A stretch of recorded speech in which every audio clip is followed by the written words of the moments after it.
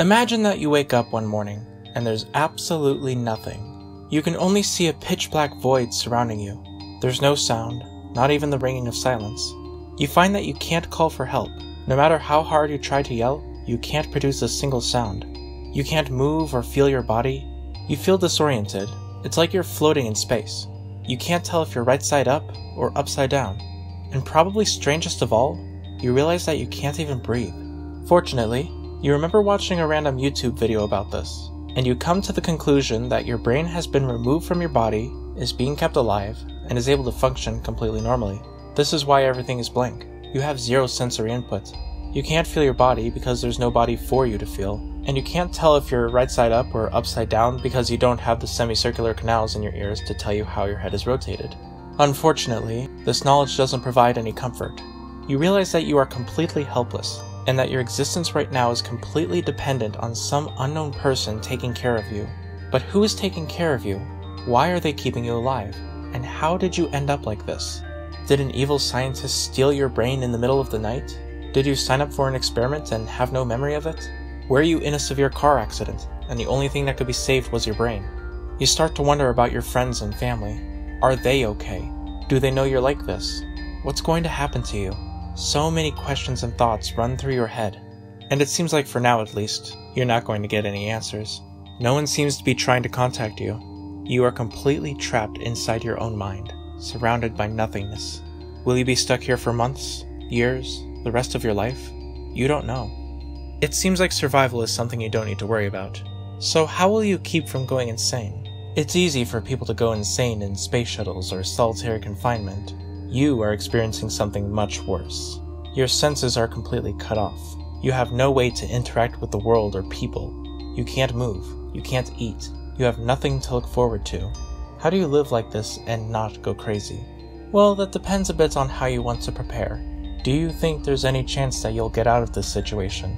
Is there any hope that you'll go back to your body and live the life that you had before? Or do you think that this is your life now, and that you need to accept it?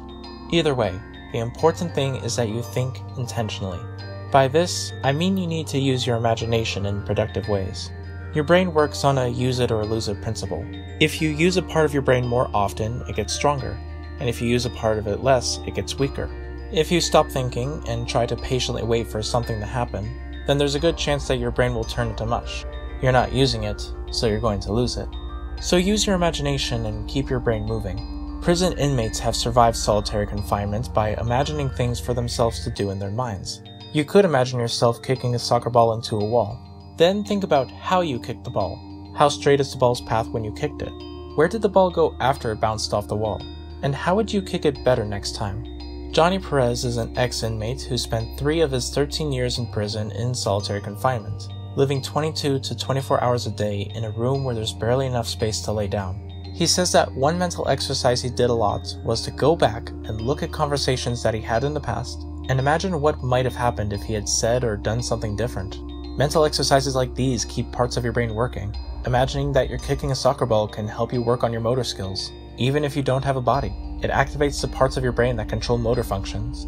Imagining that you're talking to people satisfies the parts of your brain that deal with human interactions. Imagining conversations with people, or even having an imaginary friend, could help save your sanity. You won't feel as alone in this emptiness. And this is where your choice comes into effect. If you want to prepare for your brain being put back into your body and reconnecting with the world, you should try to keep your imagination somewhat grounded in reality. Make sure that you practice the skills you might need when you return to the world. Focus especially on your motor skills and using your 5 senses. On the other hand, if you choose to accept this as your fate, then maybe you'll want to create a less realistic reality. Create your own rules and make the most of your situation. Whatever you choose. Realism, fantasy, a balance of both, whatever. Just be sure to keep thinking to stay sane. But you also need to be careful with how you think. If you're not careful, uncontrolled or impulsive thinking can be both causative and symptomatic of mental illnesses. Thinking down these dark paths is dangerous, and it's easier to go further down these paths when you're in isolation and have more time to think about it. Don't let yourself think this way. Make an effort to stay away from those dark paths in your mind, or you could do some serious damage to yourself. So now you know that you need to think intentionally to keep your mind healthy and to keep from going insane. However, there are some limitations to your condition that you just can't overcome, and it's important for you to know what they are.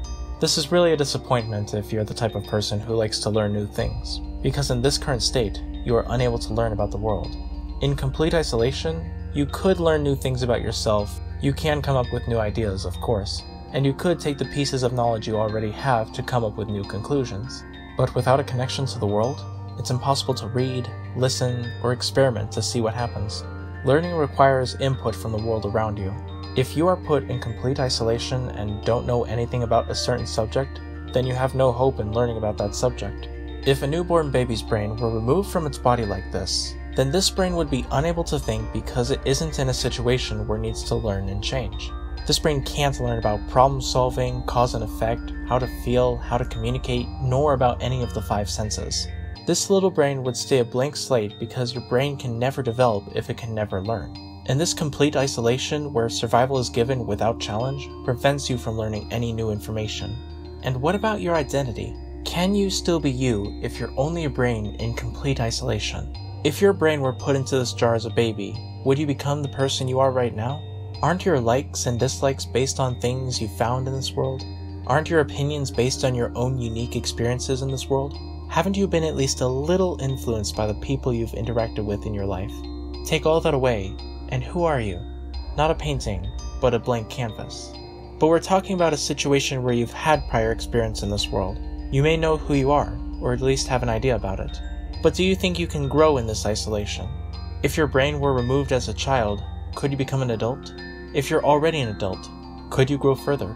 I'm not saying it's impossible to change and grow on your own, but take it from me. It usually takes a push to get you in the right direction. And your brain is also going to be physically changing in this isolation. We already talked about use it or lose it. Your brain is going to take away whatever it thinks it doesn't need, and make room for what it thinks it does need. Your ability to use all 5 of your senses is going to weaken without you naturally using them on a daily basis. Even if you exercise those parts of your brain and try to imagine detailed sight, sound, smell, touch, and taste, it's not going to be as strong as the real thing, and your brain will deem those areas as less important, and instead make more room for thinking and imagination, the activities your brain is going to be primarily doing. So with the combination of it being difficult to grow and your brain naturally reshaping to adjust to the complete isolation, are you still the same person that you were before your brain was removed from your body? Well, that's more of a personal question. It really depends on what you feel is important to you. If you feel like what you lose is more important to who you are, then maybe you can't be the same person. But if you feel like you're still you, even after all these changes, then maybe that's true. Now you know how to stay mentally healthy after losing your body, you understand the challenges you'll face in complete isolation, and we've covered the existential dread of your identity being only a brain in a jar. Now you just need to ask yourself one question. Do you really want to go back? Think about when you're in a dark room, and the lights are suddenly turned on. Your eyes are irritated because they're not used to the sudden stimuli, the sudden change from complete darkness to bright light. Now what about your brain being in complete isolation?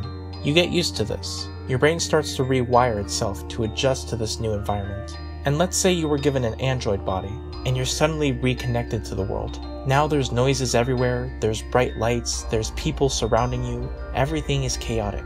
There's sudden stimuli that your brain isn't used to, and that could be irritating to your brain. Your brain started to forget how to see in the isolation, and is having a little trouble processing the images you see. People left in isolation for long periods of time tend to become more introverted, and you'll probably feel at least a little uncomfortable socializing. You need to learn how to communicate and be social with real people again. You find that they can be a lot different than the imaginary friends you talk to. You probably also need to go through physical therapy because your motor skills have decreased. Even if your new android body is identical to the body you had before, you still need to relearn the motor skills you started to forget. Do you think you'd feel comfortable like this? Is this worth being back in the world? Or do you think you'd prefer being a brain in a jar? Just think about it.